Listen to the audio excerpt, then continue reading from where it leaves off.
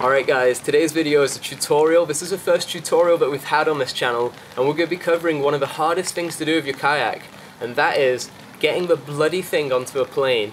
Traveling with your kayak is one of the hardest things you're ever going to have to do with your life. Most major airlines don't officially carry kayaks, which sucks. Fortunately, over the past few years, we've figured out a few tricks of the trade to getting them onto the plane almost every time. I'm going to share them with you today.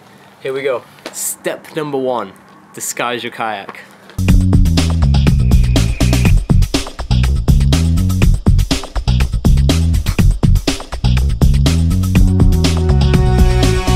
Step number 2, disguise yourself.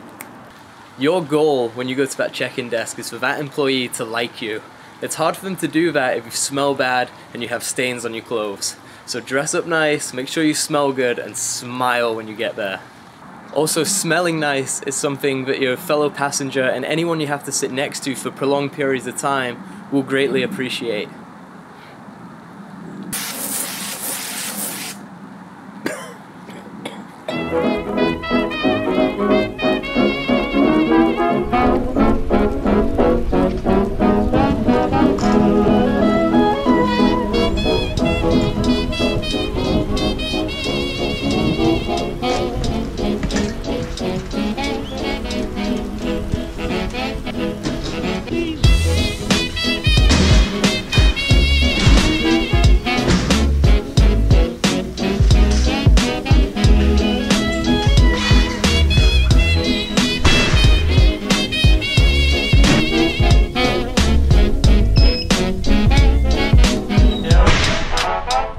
I'm not gonna fit in that elevator. Back out the door. No! God, please, no! No! No!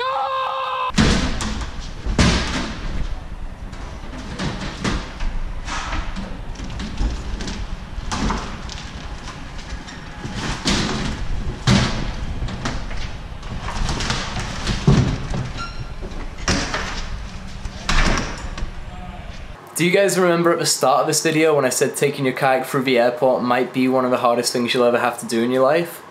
Yeah, not kidding.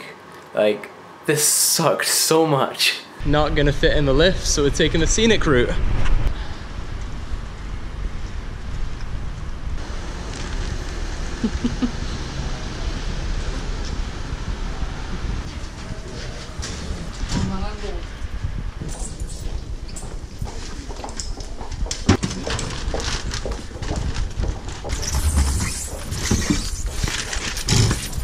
Made it. Thanks so much, man.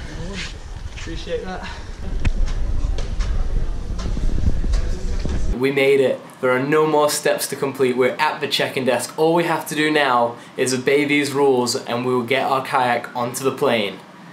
Hopefully, maybe. Rule number 1, never admit that it's a kayak, not even say that word in the airport. It would be much better off to say that you had a bomb than to say that you had a kayak. It would be handled much more maturely and professionally and politely. So just never erase that word from your vocabulary. We don't use that word anymore. What we have is sports equipment. And if you want to know what kind of sports equipment we have windsurfing equipment. Hey, how's it going? Pretty good, thanks. I'm sorry, I tried to check in online, but it just wasn't working. Don't worry, it's alright. Do you check in any bags with you today? I do, so I have one big bag and I have a piece of sports equipment as well. I just left it there. Rule number 2, park your windsurfing equipment a little bit further away from the check-in desk. Would it, just because it's so big, rather than trying to like wheel it through there, is it alright if I just leave it here until I check in? We do this for 2 reasons. Number 1, the check-in lady might be really nice and not make you have to drag it all the way up to the front to get it weighed, and enable you to exaggerate how light this thing is. The other reason is that the further away something is, the smaller it looks.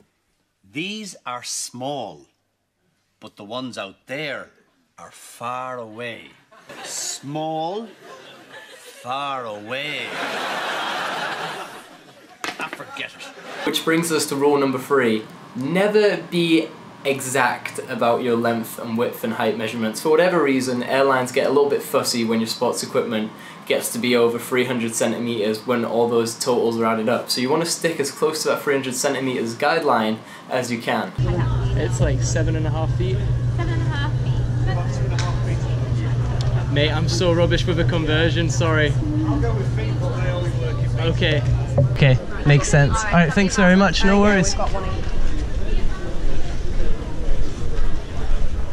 kayak disguise has worked, our clean clothes and deodorant have been appreciated by the check-in lady, and we've managed to charm our way into getting our kayak onto the plane. Boom. We have one last hurdle before we're home free though, and that's taking it down to the guys at oversized baggage. These guys are not fools, they see a lot of oversized baggage come through and they have a pretty good appreciation for what fits onto a plane and what doesn't. And a creek boat is generally pretty close to that cut-off point, so you want to be especially nice to these guys and get out and away from them as quickly as you can before they realise. Wicked.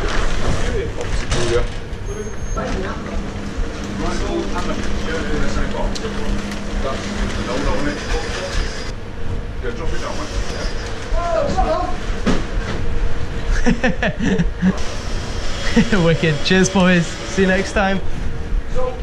And just like that, you're on your way to your next destination with your kayak. Happy days. 60% of the time, it works every time.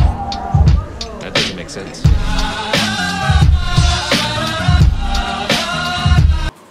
Couple of bonus points here. Number one, get big, wide bags. The wider the bag is, the more likely it is to get stuck on the runners on the weight scale at the check-in desk, and that means that the bag's supported and it's not as heavy as they think it is.